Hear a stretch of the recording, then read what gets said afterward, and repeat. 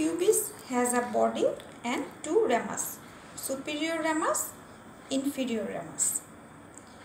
Body has superior margin, this is called pubic crest, and lateral to the pubic crest there is a tubercle, this is called pubic tubercle. Body of the pubis has three surfaces, this is called anterior surface or femoral surface, this is medial surface, and this is posterior smooth surface or pelvic surface.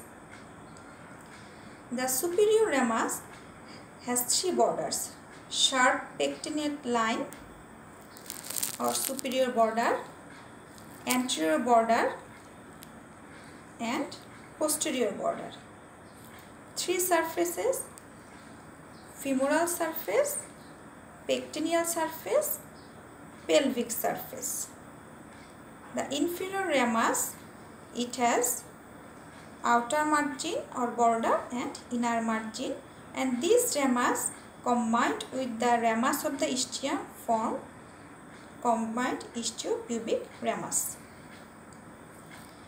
The pubic tubercle provides attachment to medial end of inguinal ligament. It also crossed by spermatic cord in case of male. The pubic crest, it provides origin to rectus abdominis and laterally by pyramidalis. The femoral surface of the pubis, it provides attachment to anterior pubic ligament, gracilis muscle, adductor longus, adductor brevis, and nearer the margin of obturator externus. The pelvic surface of the pubis provides origin to levator ani muscle and obturator internus muscle.